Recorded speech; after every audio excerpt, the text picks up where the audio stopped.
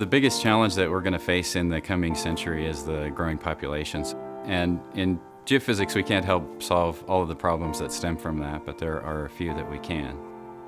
The geophysics department at Colorado School of Mines was a leader in creating the geophysics curriculum and education and research in the past century. And we're really trying to take a leadership role in understanding what that needs to look like in the 21st century. So in particular, energy, water, climate, and then the related system of food. These are things that we, in geophysics, can help the world solve. We have done significant changes to our program in the past few years. Quite dramatic, actually, including into how we teach our students and what we teach them. It's a very exciting time to be at Mines with all these new developments. Also, it's a really awesome place to live. We're sitting here right at the foot of the Rocky Mountains. We can see geologic change right here outside of our door. I couldn't think of a better place to be. A lot of the work that we do involves being outside, collecting measurements at a site of interest with new and exciting instrumentation that perhaps people haven't been thinking about before. We've created what we call a Cafeteria Geophysical Laboratory, and we've buried geophysical targets in our commons. So we know exactly where they are, and we can test out our new techniques to see if we can actually image and see these buried targets.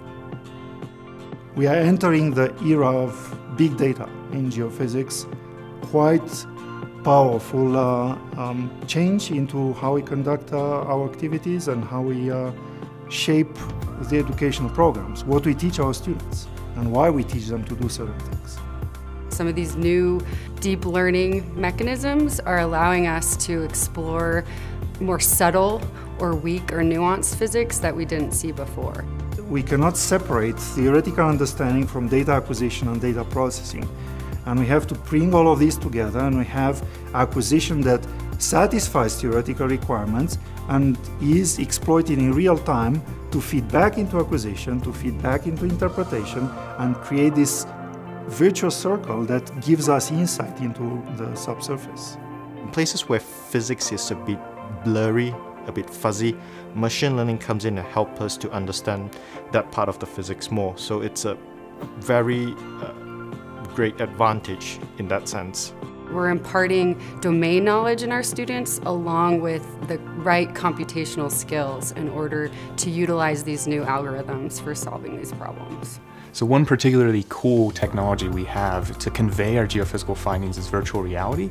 So we've been working to build a software base that allows us to integrate all of our geophysical data with other intuitive spatial references in one common rendering environment that we can immerse people in fully in virtual reality.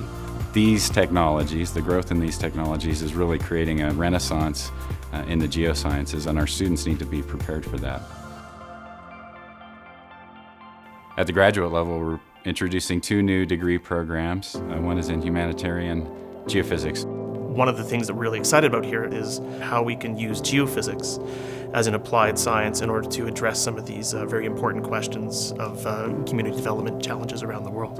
And so if we go out and deploy electromagnetic surveys or resistivity surveys or seismic surveys, we can collect a variety of different geophysical data types that can be integrated into a single interpretation that then allows us to identify potential new locations for groundwater. One of the really challenging parts of doing humanitarian geophysics is largely access to geophysical instrumentation. So we have a couple projects that are going on looking to develop resistivity meters, low-cost seismometers that can actually be employed in groundwater investigations to really lower the barrier to entry and allow a much wider scale application of this technology throughout the developing world. We're also putting a lot of emphasis on hydrology and hydrogeophysics, and we have a new program in hydrogeophysics that we're just launching. One of the things that's really changing the way we think about hydrogeologic processes is airborne measurements, which have been around in mining for ages, but not so much in hydro. And so we can now fly and see down hundreds of meters into the earth, and that gives us a way to take a look at what the bottom boundary might look like for some of the numerical models we make.